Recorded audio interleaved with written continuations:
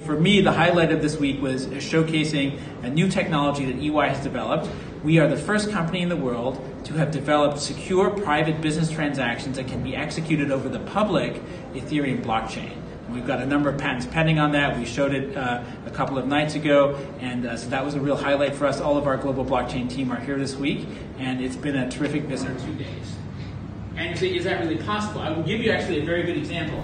I'm excited by what is EY doing in the blockchain area recently, and how much effort we put into developing our own solution. And we just recently released a great news about our Ops Chain solution that showcases the ability to perform private business transactions over non-private blockchains platforms. And I'm really looking forward to discuss this with our clients, with our prospect clients in the region, to show them what this can mean for their business and development of their new solutions and new business models and operating models in the blockchain world.